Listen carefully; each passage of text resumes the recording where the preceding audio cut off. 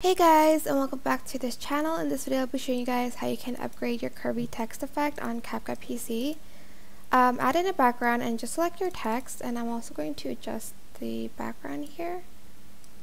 Select the text and type in anything you want. I'm just going to type in summertime.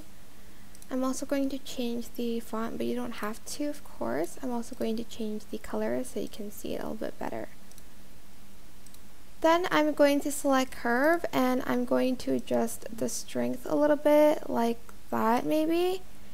And then I am just going to also add in a shadow here as well. But I'm just going to adjust the opacity and delete the blurriness, and I'm going to select just like a darker color. I'm also going to copy and paste it, and I'm just going to place it like down here maybe.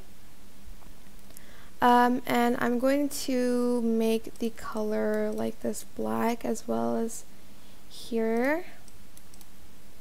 And then I'm going to place it like behind that one.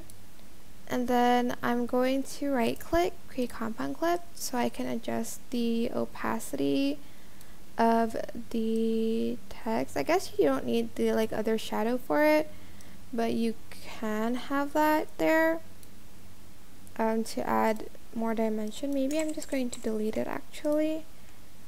Let me just delete the shadow here, and I'm just going to then adjust the opacity here like so. And that's it. You'll have this really cute text effect on CapCut PC. I hope this tutorial was helpful for you guys. Don't forget to like, comment, share, and also subscribe to this channel if you haven't done that already.